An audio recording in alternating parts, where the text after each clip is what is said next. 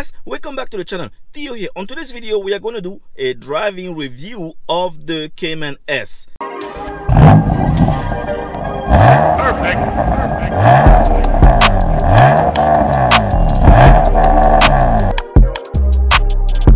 On today's video we are going to do a driving review observation of the Cayman S. So I'm going to drive the car around. I'm going to put it in normal mode, sport plus mode. Hopefully you can see the dynamics, how the car handles, and also hear that flat 6 scream on the back one. I will have it in sport plus. So without further ado, let's go. The engine is warm, so let's go ahead and start driving. Right now I will drive with the car in normal mode, and I'm not going to enable the exhaust. Hopefully you can hear the exhaust and the engine on the back. I have the GoPro mounted right here, and I have this camera that I'm facing right here, so hopefully that will capture the sound that we get in the cabin, and also you can see what's going on around. So let's go.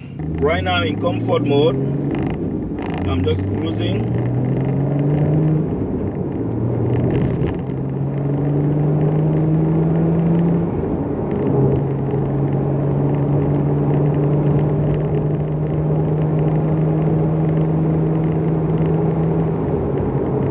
Changes are pretty smooth. As you can see, the transmission is very nice. It's very difficult for you to actually miss a gear with this transmission. The dampers and shocks and spring are fairly good. You know, it's not soft, but it's a perfect combination with harsh and comfort at the same time, because I don't have pads where you can actually modify that. So for now, the suspension is very nice. So let's drive a little bit more in this mode.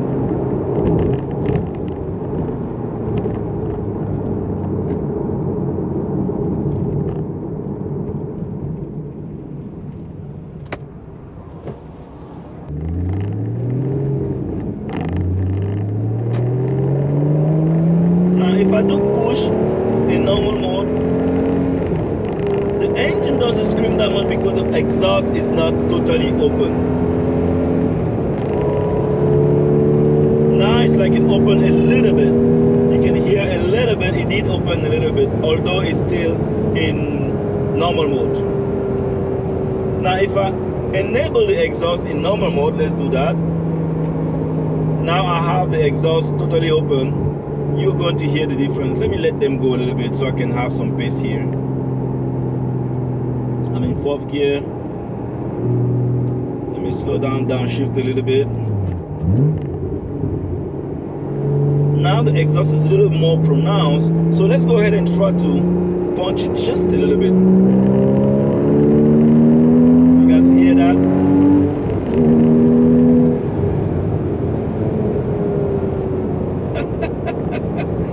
Oh, this is fun. This is really good. I wish I was filming this a little earlier so I won't have that much traffic in front of me. Can really open the engine and do what I want to do here. Now if I go into sport mode, I simply press this button, and what that does, it changes a little bit of the configuration of the engine, and now in sport by default the exhaust is open. Now the pedal is a little more responsive. When I press the gas, it's a little more responsive, and you can hear the bubbles and crackles on the back. In regular mode you don't have that.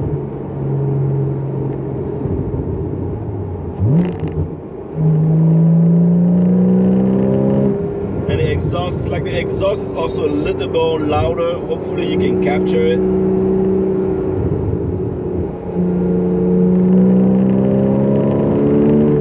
And trust me, that's not even the engine screaming, because right now I'm still around 4,000 RPMs. For this engine to scream, you have to cross 5,000 RPM. Let me see if I can get that for you.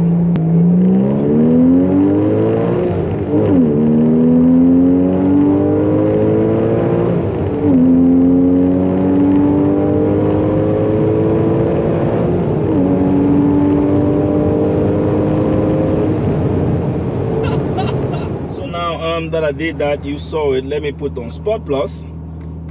In Sport Plus now we have rev matching. Rev matching, you know, when I downshift, it's gonna rev match for me. The pedal is gonna be even more sensitive, and let's just play with that real quick. and the exhaust also.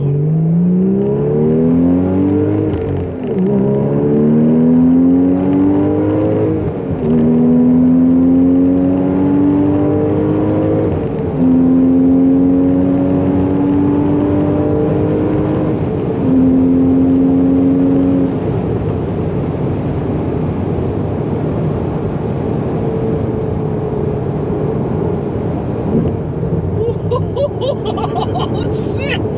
Oh Lord, this is, oh, you don't make this up, man.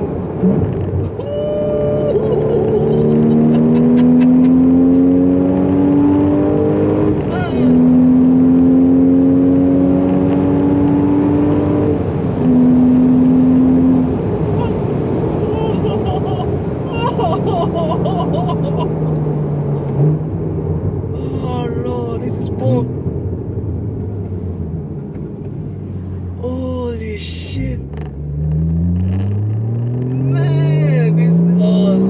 This is what I'm talking about, man. This is what I'm talking about. This is why you want a flat six.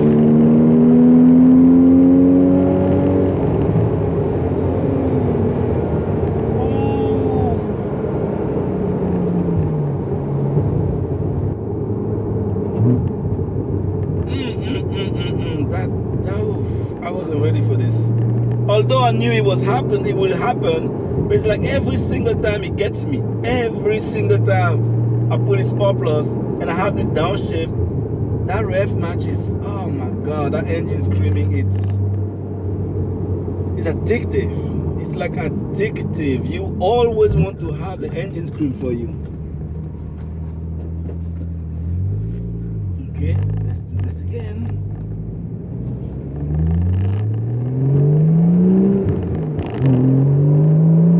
And you can see 325 horsepower, but trust me, it's as brutal as the F80 M3, not like F80 in Sport Plus.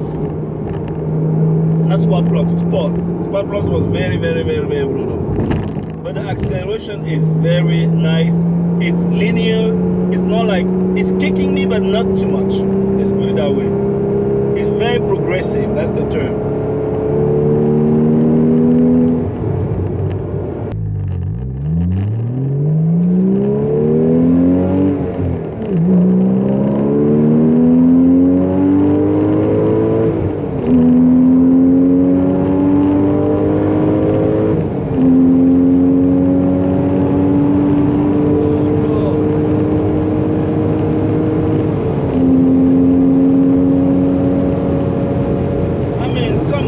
Come on, you cannot take this curve at one. Oh, let me not see my speed.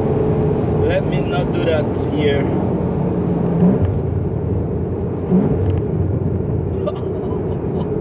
I feel like I'm a professional driver. Man, this is good, this is good. In terms of transmission harshness, when you shift, it's very smooth. It's very, very, very smooth. It's not harsh, it's not brutal. When you shift the gears, if you shift it properly, it's smooth.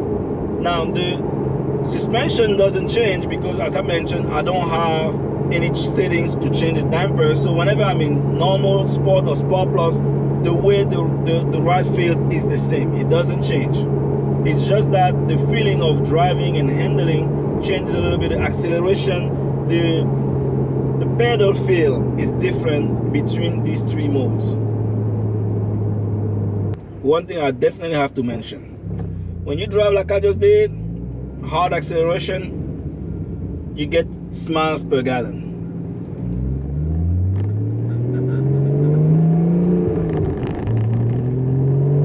So if gas prices are high, we don't care. We just want to drive. This is why I will always, mostly always, want a petrol car. I want an engine. I don't want an electric nonsense. Those that like electric, that's for them. For me, I need to hear this. I need to hear the engine on the back screaming.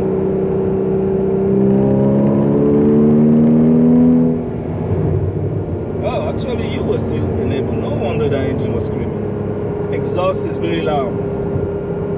I have PSC exhaust. Imagine once I actually upgrade that to like a better exhaust, that engine would be screaming even more.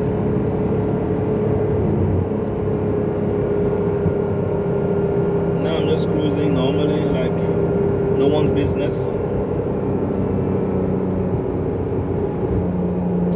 So let me actually put that in Sport Plus, shut up for a minute, and you guys just see me drive.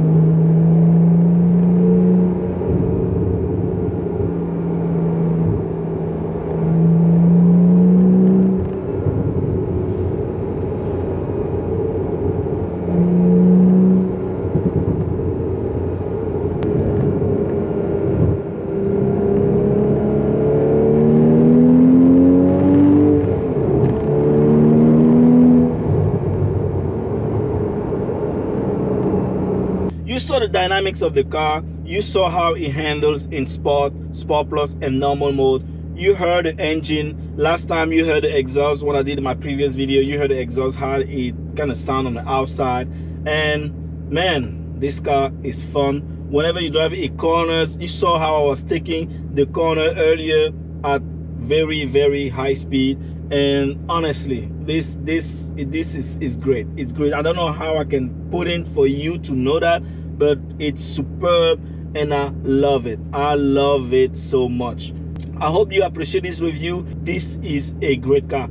If you want to purchase a Cayman, do not hesitate, because it's a fun car. And trust me, although you only have 2 seats, but you and your significant other or your friend will really have a blast. Whenever you are driving, shifting the gears, I will always recommend the manual, especially if you don't plan to take the car to the track. Now, if you're at the track, of course, you're chasing lap times, the PDK will be the perfect, choice for you, because you cannot shift faster than the PDK. But if you are like myself, where you take your car on back roads and you don't always go to the track, manual is fine, because you can always enjoy the car even when you drive, going to some places, on the back road on a Sunday, going to Cayman. You can enjoy it just like I did earlier. Now, one thing I have to mention is that although there is a track version of the car, GT4, you do not have to pay that premium price, 100K, to purchase the GT4, because the GTS, or the S, is giving you not as much joy, because the engine has more power, but similar kind of joy, if you don't take your car to the track. GT4 honestly is really, if you are like a track focus, you really want to go to the track that much, or maybe if you just want to flaunt your money and buy. But me, I was trying to get something that is gonna be best value for your money, and I believe that the S is really that.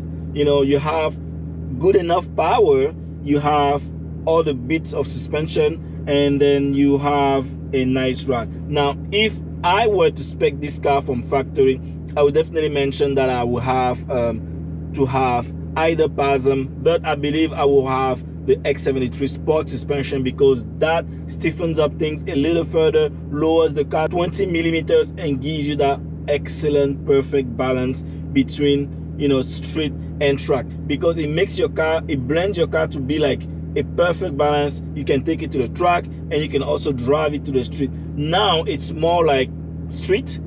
If you go to the track, the suspension will be a little soft, but you can always change the suspension on the car, which is actually something that I'm planning to do. So stay tuned to see all the transformation that I do on this specific Cayman. Now, on this note, thank you again for watching. If you watch all the way to the end, make sure that you like, make sure you subscribe, because hey man, that helps me out a lot. It helps me grow, and when I grow, I can do more stuff like this. So see you on the next video. Bye bye.